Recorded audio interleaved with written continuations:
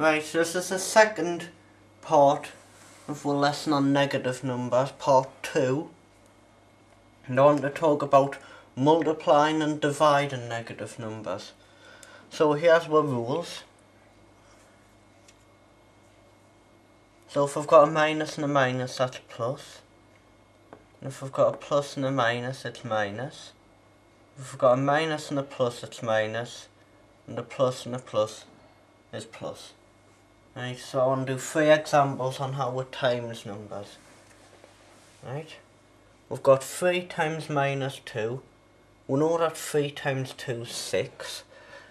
But over here, if we look at the rules, we've got a plus times a minus. And it says that that's a minus. Okay? So 3 times minus 2 is minus 6. Right? Next one we want to do is minus 5 times minus 4. Now we know that 5 times 4 is 20. But is it a plus or minus? Well, we'll look at the rules again. The rule says that a minus times a minus is plus. So minus 5 times minus 4 is 20. Right. One more example now. I've got minus 8 times 6. We know that 8 times 6 is 48.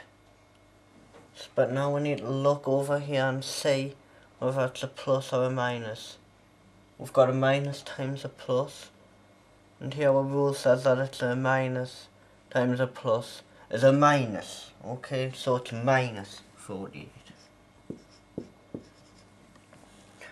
Right, now we're going to talk about dividing negative numbers.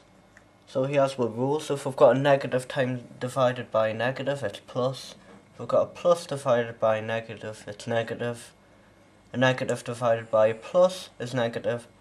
And a plus divided by a plus is positive. Okay. So here I've got 15 divided by minus 3.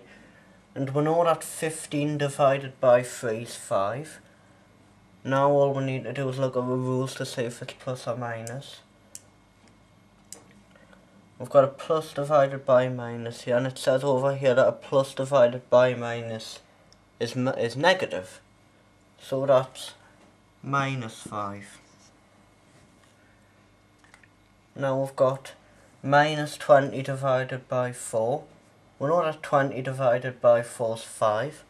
Now we'll look at the rules.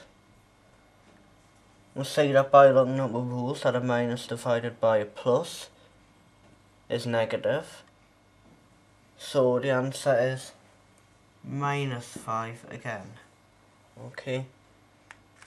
Next one, we've got minus 36 divided by minus 9.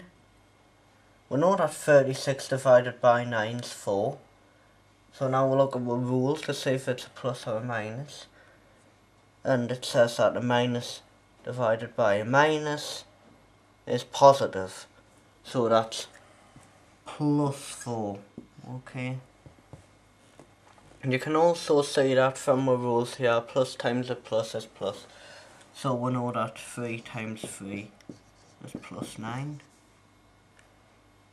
But also minus 3 times minus 3 is plus 9, because 2 minuses make it positive as well. Okay, so that's just an interesting thing that you should know when dealing with square roots later on. But when we use this sign for the square root, it always means the positive square root. So if I said the square root of 9, would put 3, not minus 3, because this sign means the positive root. Okay, so that's all I want to say about negative numbers.